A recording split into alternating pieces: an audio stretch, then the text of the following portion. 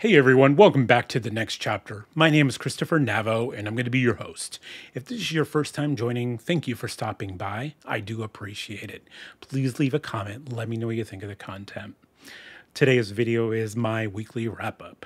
Now, last week I was pretty busy. I had an extended weekend trip into Chicago. We visited a friend. We went to a concert. We did all the cool stuff you can do in Chicago. So by the end of the night, I was pretty exhausted, a lot of walking and just moving around. So didn't get a lot of reading done on the vacation itself, but the plane ride to and fro, I did get some reading done. So that was good. So I did complete one full book. Last week I have two underway and then I have a new one lined up for later on this week. So without any further ado, let's get started. You can find me in the Yellow Pages, under Wizards, believe it or not. I'm the only one there. My ad looks like this. Harry Dresden, Wizard. Lost items found, paranormal investigations, consulting, advice, reasonable rates. No love potions, endless purses, parties, or other entertainment. You'll be surprised how many people call me just to ask if I'm serious. So to begin, I read Stormfront. This is book one of the Dresden Files by Jim Butcher. What we essentially have here is we follow a man named Harry Dresden. He is a professional wizard for hire. That's actually how he sells himself. He is also a consultant for the Chicago PD, where he works closely with Lieutenant Karen Murphy, who is a member of the Special Investigations Department. So yeah, essentially this is an urban fantasy set in the modern era, or at least as modern as when this book was published, which I believe was about 24 years ago, I want to say. I think it was like around the year 2000. And essentially what we're the two main plot points are two investigations that Harry Dresden is following here. The first one is with the Chicago PD. It's a double homicide where supernatural forces were the cause of the deaths. And then Dresden is also hired privately by a woman to find her missing husband. And essentially those are the two plot points we follow majority through this book. All in all, Dresden was a very quick, fun read. I definitely got the noir, pulp fiction-y kind of feel. I've learned quickly that this book doesn't take itself too seriously. There is some humor to it. There's a lot of tongue-in-cheek and eye-rolling moments as well in this book. I'll get to that here shortly when I talk about character. But I found myself really breezing through this book pretty quickly. I was reading this, ironically, on my way home from Chicago. And I think I finished like 160 pages, like in just one sitting. So that just kind of tells you how quickly that I was reading. The prose is very straightforward. There's nothing flowery or complex here, which is great because I am reading a more dense book right now with Malazan. So this is okay, and I don't need that all the time in my reads. So I was fine with the prose. The plot is fantastic, fun detective story, and then we get to the characters, and then this is sort of where I started having issues. This is a first-person perspective story, of course, in the eyes of Dresden. So when we are presenting characters, when we're presenting scenes, it's all through Dresden's eyes. The way Dresden approaches women, we get a couple facial features and then immediately we get a detailed description of a woman's breasts. And it's fine, you know, whatever, but if it didn't happen all the time, which it does, and a little too much, to the point where it started kind of ruining some of the intense plot moments for me. Like there was a scene with Dresden and a vampire, and there was a focus on the vampire's boobs, and this is supposed to be a very dangerous situation for Dresden, and the fact that the focus went to her boobs quite a bit just took me out of that moment. And I guess I wouldn't have a problem with it, but it's a contradictory to what was said about Dresden in the beginning of this story, where he says something along the lines of, I don't objectify women, I just see them as shorter men with breasts.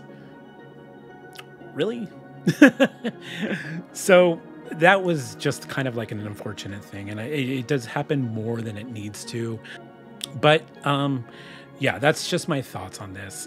Yeah, I'll continue at some point, and I just hope those elements that didn't work for me quite so much in Stormfront are less noticeable in future installments. So as to what I'm currently reading, well, I finally got to dig into Memories of Ice. This is book 3 of the Malazan Book of the Fallen by Steven Erikson. As I mentioned before, I was in Chicago. I didn't get as far into this as I wanted to, but I did read the prologue and I did get started into the main body of the story. Let me tell you, this guy can write prologues. This is another killer prologue here. Really set a like sober, very isolated mood here, kind of how I describe the theme of this prologue. It centers around 2 bonecasters. These are characters that we haven't seen previously in the other 2 installments. I'm not sure if they're part of the main story or not. We'll find out. But there's this theme of just this isolation, and we're in this like tundra barren landscape, and there's talk of just like the extinction of an entire species and the obliteration of entire races. And that plays into kind of what happens within the prologue. And it's very just, you feel that isolation. You just feel the cold of the tundra, the barrenness, just really sets that mood, you can tell. And I'm like, oh, this is a Malazan book. So once again, he gives you that hook, and you take it. And I just don't even know where to begin on where this is going to go, but it's going to be a journey. So hopefully this week I'll get a couple more chapters in for you guys, and continue to share my thoughts.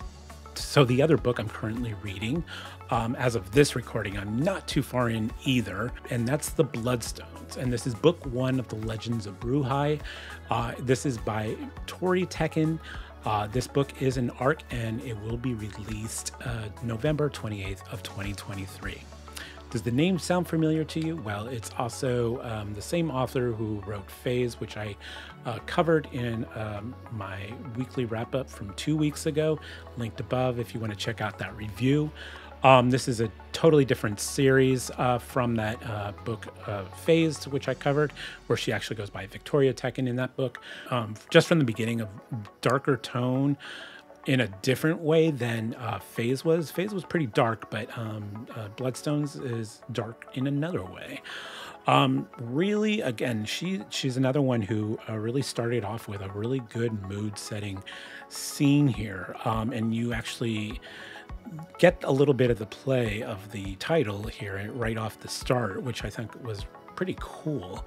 And the way she works on description is really excellent. I could tell it's still her writing based on Phase, and Phase I think was a little more driven for young adult, where I think this is an actual full-fledged adult fantasy here. It's well executed. The mood was set right. I had chills just from those opening chapters. Again, a little early to give you any more, but I should have this book definitely wrapped up for the next wrap-up next week, and I'll let you guys know. So after I wrap up Bloodstones, which will probably be the beginning part of this coming week, I'm going to go into the latter part of the week with another arc. This is Pathlighter, and this is by Rob Lee. This book is going to be released November 20th, so this is going to be released 8 days before the Bloodstones will be. So I want to make sure I get this in prior to the release date for the author, just to kind of give them an early access review of the book, and I'm pretty excited for it. It's a pity the path you walk is here chosen, but it won't end by my hand. Best start walking. James is convinced the gods have cursed him, left to fend for himself in the squalid city-state in the clutches of a corrupt theocracy. As a lamplighter, James serves the palace by illuminating the streets each night with a flame from the gods' temple. Despite his disdain for the gods, he feels a connection with the flame, and a surprising yet small amount of control over its brightness. For him, A quiet life weathering the desert was all he had to look forward to. That is, until others appeared. From distant corners of the world, each has a connective power to the gods, and each a past of great consequence.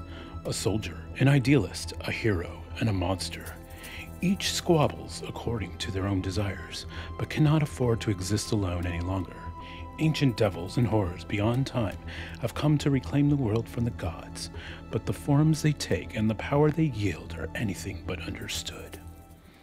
So next here, I want to share with you guys a little mini book haul. Now, I actually received these books maybe a month or even more so ago. It fell, unfortunately, during my little lull where I wasn't really making YouTube videos and I wasn't reading. I was kind of going through my, just personal rediscovery time. I wanted to make sure I got them spotlighted here now that I'm active again. And that is the Song of Chaos series. And this is by Michael Miller, book 1 being The Ascendant, the second book being Unbound, and then the third book, Defiant. Michael was gracious enough to send me these review copies, and I definitely wanted to hit this series anyway. I saw it featured a long time ago on Patrick Leo's channel, and I knew it was something I was going to enjoy. I'm a sucker for dragons. You put a dragon in a book and I'm probably going to want to read it. So my hope is to at least start this series either late December or at the very latest at the beginning of the new year. So as to what's coming up, I do want to give you guys, I probably won't normally do this, but I want to give you a little sneak preview of what I have planned for reading in the upcoming weeks. And again, I'm trying to stay away from monthly TBRs and MBRs, but I'm in the mood to read these books, and that's what this new setup for myself is about, is what I'm in the mood for. And I am in the mood to try a couple different things in the upcoming weeks. So after I finish Pathlighter, either this week or very early next week, because I do want to get this done before the 20th, I am going to deviate a little bit from fantasy and dive into some other genres upcoming. The first book is going to be historical fiction. And then after that book, I am going to hit 2 sci-fi books. One is a self-published author's book, and the other one is a continuing series I've started that I want to continue on with, and that's a traditional published book. That's just kind of give you guys a heads up. I want to work in some more historical fiction and sci-fi books, and that's a goal for myself in 2024. I don't know if you guys show up just because I cover a lot of fantasy, and I hope you are open to these other genres as much as I am. I mean, I will say I put out a historical fiction list of books I wanted to read video like months ago. It's my top performing video. So I guess you guys want me to do that. So I will be glad to cover more historical fiction. And starting in the next coming weeks, I will do so. And then sci-fi, I just want to broaden a little bit of my reading, and I think it'll keep the fantasy I'm reading fresh. Keep in mind, I will still be reading Memories of Ice during these other reads, so the fantasy will continue to flow. Otherwise, what else is coming up? Myself and Laura from the channel Fantasy Awash will be going back to doing some discussions of another new TV show. If you're not aware, Fantasy Awash and myself, we covered the first 2 seasons of the Wheel of Time TV show on Amazon. We had some fun discussions, definitely some hot takes. It was generally just a lot of fun. We thought it was time to discuss another TV show. You probably know because I put out a poll. She put out a poll to see if you guys were interested in, and we are going to cover the Netflix show One Piece. Now, the difference between the One Piece discussions we have and the Wheel of Time is neither of us read any One Piece. We never read the manga, or we never saw the anime version of this show.